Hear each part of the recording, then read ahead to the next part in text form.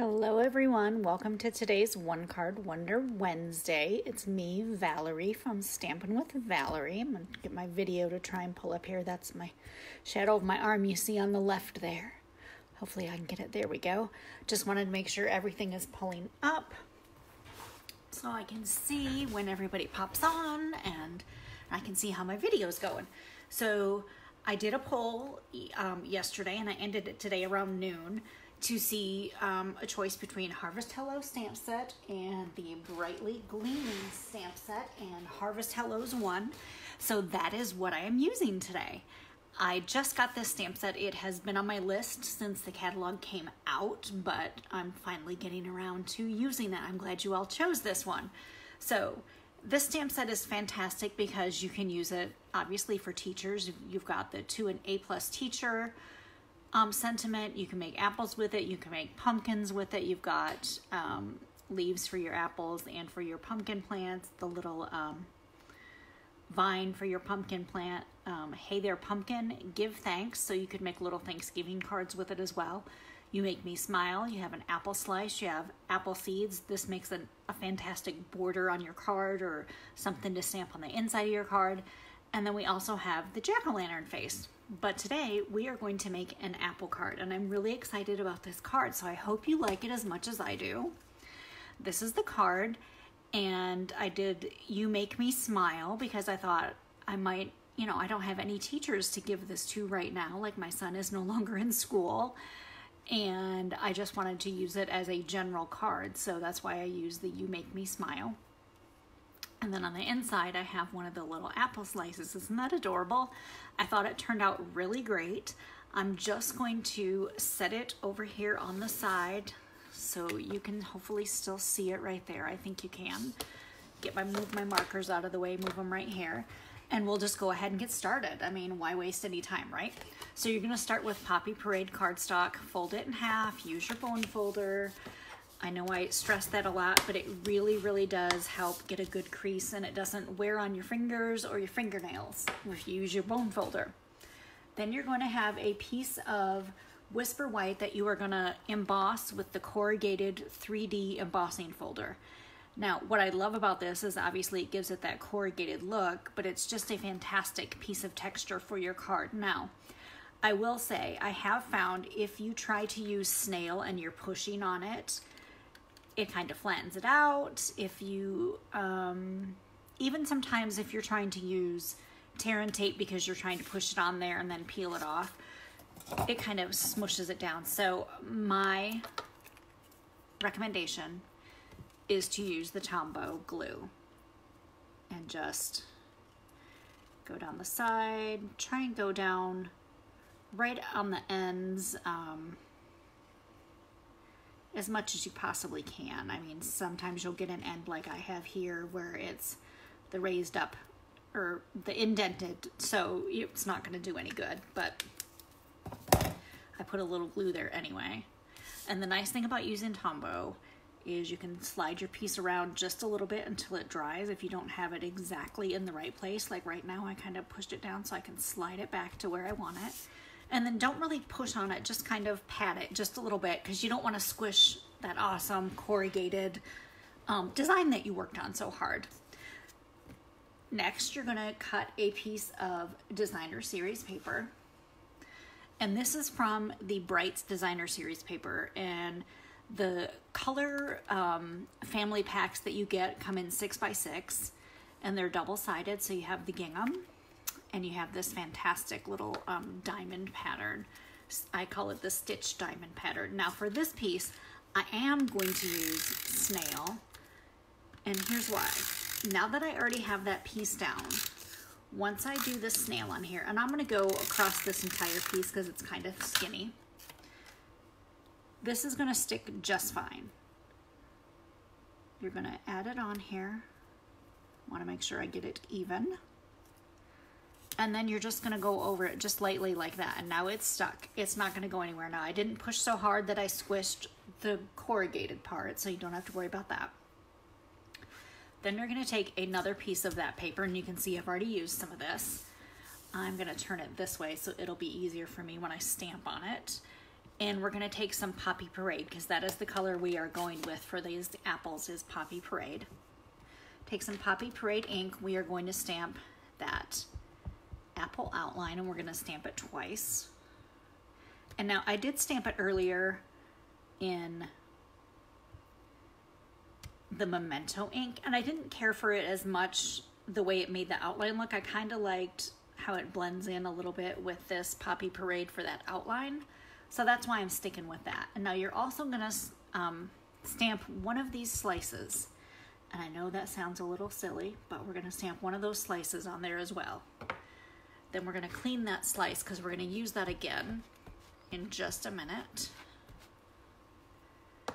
And we'll close this up so it's out of the way and I don't stick my fingers in it because we know how that goes, right? Sometimes it just happens. And I'm going to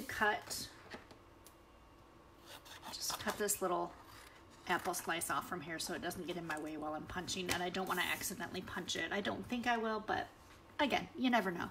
So in this bundle, the Harvest Hellos bundle, you get this apple punch, and I'm trying to move it just so you can see. You get that apple and pumpkin shape, and then you've got a leaf, and then you've got a stem.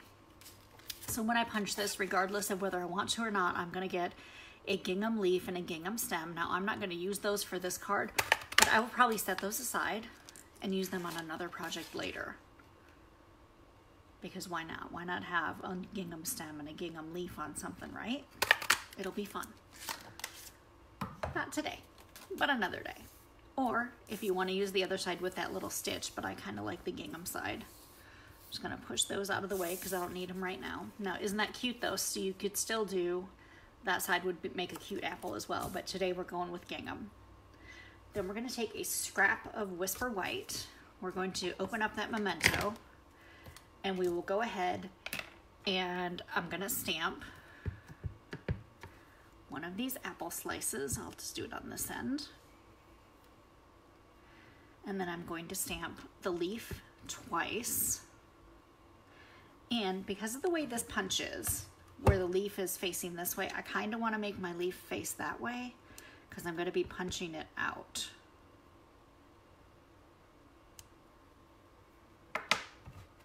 And we need to let those dry just a little bit. They don't have to, you know, be dry all the way by any means right this second, but right, we're just going to let them dry a little bit. And I'm going to take that punch again while those are drying. And I'm just going to take a piece of soft suede and I'm going to it's just a scrap piece, and I'm just lining it up with that stem and just punching a couple of stems because I want those in soft suede. Hi Chrissy. Hi Lois. How are you? So now that I've got those, I'm going to grab my blends, and I used soft suede dark and I just colored in that apple seed. Done with that. That's all I did with that, just that apple seed. And then petal pink light, and I'm just going to do that little area that's around the seed, the little, I don't know what you would call it, in the core of the apple, I guess.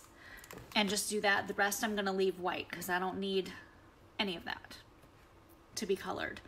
And then I'm gonna take my Granny Apple Green Dark. I'm gonna just do down the veins of the leaves. Hi Fran, how are you? Thank you for joining us. I think Fran and Lois have been two of my ladies who have watched the most. Chrissy's right there in the group too because Chrissy watches pretty regularly. So I want to thank you all for watching. I do appreciate it. And then use that Granny Apple Green light just to color in your leaves. And now before I punch, I am just going to cut off this excess paper on the right hand side, and I'm going to cut that little apple slice off because we don't need them. And I'm going to do the leaf on the right first, and you can see I'm just lining up that leaf with the leaf that's here. And for this one, since there will be some extra, see, if I would have done the leaf on the left first, I would have ended up cutting into. Yes, Chrissy, I totally understand. Chrissy has a 6-month-old. She's 6 months now, right? So yeah, of course, there are going to be times when you can't watch, and that's okay. I totally understand. No pressure. So now I've got those. I'm going to put a little dot of the Tombow multi-purpose glue at the top of each of these apples and put a stem on there. I'm not even gonna push it down yet because I wanna get a leaf on there now. Good, I was right, yay, 6 months. That's a fun age because they're really just starting to figure things out good then, you know, sitting up and food and all that stuff. And then just glue your little leaf right on there to your apple. And then now we're gonna work on our slice that's gonna go in the center of the card. So what I wanna do is I wanna cut around this entire slice, and I'm gonna leave that in the center. I'm gonna cut this entire slice basically is what I'm saying. I'm not leaving anything off. Get rid of that little scrap. Fran's baby is 31. Well, I think your baby's way past the figuring things out, right? Well, I don't know. We're all still figuring things out throughout our entire life, I guess. So now take this white apple slice that we stamped, and we're gonna cut off the skin because we don't want that skin. And we're just gonna cut the center of the apple here and get all of this. And I kind of cut into the line a little bit, and you'll be able to see that when I pull this up. You can see there's still some Memento ink there because I didn't want it to be quite as thick. And then I did the same here. I just cut right down the center of that Memento line. And now that you have that, go ahead and take some more of that Tombow glue, and we're gonna glue this piece to this piece. And the reason I did this is because I wanted gingham apple skin because we have gingham apples. So the apple that's going on the inside of your card needs to have some gingham skin, right? And I figured it was easier to cut this part out than to cut that little thin slice of apple skin. So there we go. That's how I did that. Aren't you proud of me? I'm pretty proud of me. All right, so we're gonna take Memento and we're gonna stamp the sentiment, "You make me smile." I love this font that's in here. It reminds me of old typewriters. I guess that's kind of the font it is. I don't know. What do you all think? I'm gonna hold it up just so you can let me know. Give me a thumbs up if you think, I mean, that reminds me of an old typewriter. That's what that font totally reminds me of, is typing something, and I'm aging myself here, in all caps on an old typewriter. So I just love this font. It's very nostalgic for me. So what I did was I fussy cut these letters out, or these words out. And it really doesn't take that much to do this when you've got the capital letters like that. It's really just straight lines. And I did each word separately. I'm gonna get rid of these little pieces or I'll be sticking dimensionals on the back of them. So I'm gonna have the you and make and me and smile all separate. And what I did with those is I just took one of my pieces of dimensionals here, and I just cut little strips on the side of it. And then I used my take your pick tool, which, do you love this tool? Like, seriously, I absolutely love this tool. Again, if you love this tool, let me know. I think it's fantastic. If you have this tool, let me know.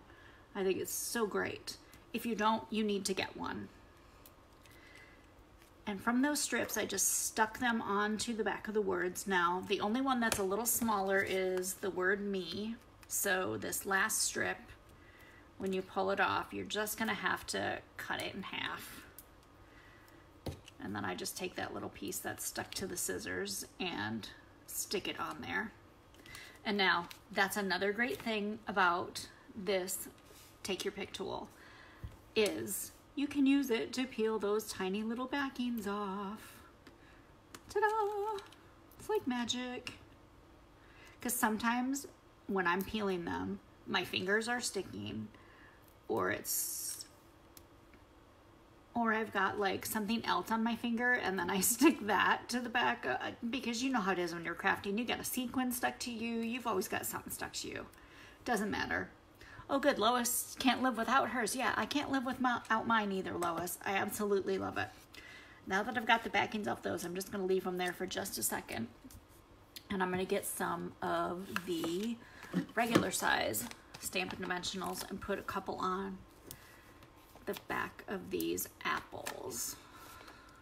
And I just did 3, 1 at the bottom, 2 at the top. And now these ones for me are easier to peel off than those tiny little strips. When I use those little strips like that, I have to use my Take Your Pick tool to peel them. But when I do this, not a problem. I can get these ones off.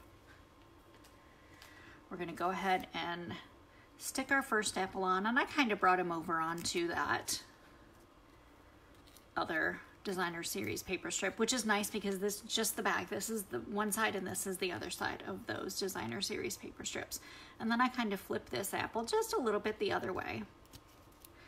And then use your Take Your Pick tool to pick these bad boys up. You're gonna obviously do you first. Make, and if you pick it up backwards, just flip it around. You make. And you can make them kind of a little bit crooked if you want. This one's gonna look a little bit different than that one because where I put them on this corrugated was where it was raised up. So this one's gonna look just a little bit different than that one just because of where my apples fell on the card. So now to finish it off, we're gonna cut a piece of this fantastic basic black scalloped edge trim. I think it's 3/8 of an inch wide.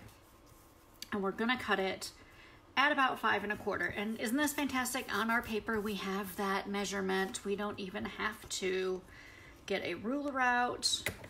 We can just go for 5 1/4 right here. Just cut that. I know I'm using my paper snips, but they're my newer pair, so they're not too bad. Then flip it over. You're gonna take some tear and tape, and I stick it directly to the ribbon. I could put it on the card, but this time I did it directly to the ribbon because I wanted to show you this is a way that you can do it as well. Hopefully I'm not getting it too crooked on there because it was moving around on me. And then just trim that edge off. And then again, your Take Your Pick tool because it's fantastic to peel that. And you don't want to go right on the end. Actually, I might be able to go right on the end if it's stuck down good enough. Just kind of get under there. And it's hard when it's a little harder when it's stuck to the ribbon than if you stick it to paper and you can hold that paper down. This piece of ribbon doesn't want to stay down. Maybe if I do it from this side. It's like there we go. I keep poking right into the adhesive. Once you've got that adhesive on there, and I did make it crooked, so this one's gonna be a little bit wavy, but it's gonna look cute. I'm gonna stick it right on this edge because it's kind of going wherever that, it actually looks kind of cute, wavy like that. It's got a little wave to it. That's all right. That's what happens when you go live. Sometimes it's not perfect. Flip the inside of your card open. You are going to add a piece of Whisper White cardstock on the inside. Let me grab a piece. I know I have some over here. Setting off to the side because I had them ready, and then I covered them up with dimensionals and markers and whatnot, so they're not as visible as they were when I started. Go ahead, and you can use, again, you could use Tombow if you want to, but I prefer the snail. Then take some Tombow glue for the apple though. I like the Tombow glue on this piece because I'm gonna go all the way to the edge of the card, not just the edge of the Whisper White, but I'm gonna bring it over to the edge of this Poppy Parade. Look, I have Stampin' Dimensional stuck to my glue. I'm telling you, things are always stuck somewhere, right? Doesn't matter who you are. If you're crafting, you're gonna get glue, and I've got it on my finger now. And then I take this apple piece, and because it's kind of square at the, at the bottom, and then you got just that piece on the slice, I bring it right to the edge, and that's it. Voila, we're done. What do you think? I think it's gorgeous. I love this apple slice on the inside. That is like, I know the whole card is great, but that is one of my favorite parts, is that silly apple slice, because I have gingham skin on that tiny apple slice, right? So if you like today's card, give me some hearts, give me some love, share my video, start a watch party, whatever you want to do. Case my card, make it, put it in the comments. That would be fantastic too. So I hope you enjoyed today's One Card Wonder Wednesday. I will be back again next Wednesday, and maybe I will do another poll to see if there is a preference between two different stamp sets. I kind of like doing that today, so maybe I'll start doing that every once in a while. And Fran, I see it now. I see you use your spatula to remove the paper. Oh yeah, that's a good idea, to help remove the stitch dies. That's awesome. I know, Lois, isn't that fantastic that you can measure on your paper? And it's even on the other paper as well, the bigger paper. And this is the holiday paper, and you can go online and order this. All you have to do is put in, if you go to valeriesmith.stampinup.net, you can go on and just in the search bar put grid paper, and this will come up. On the other side, it is green and white, and it's Christmas trees. I think they're just triangular shaped. Let me check. Let me see if I can find my paper. I don't know where I put it after I opened it. No, actually it is the trees that match the tree punch. So it's kind of those trees. Yes. But anyway, look online, check it out. And I appreciate you watching. I hope you have a great rest of your Wednesday evening. Bye. Oh, all the measurements will be on my blog in just a little while. Have a good day.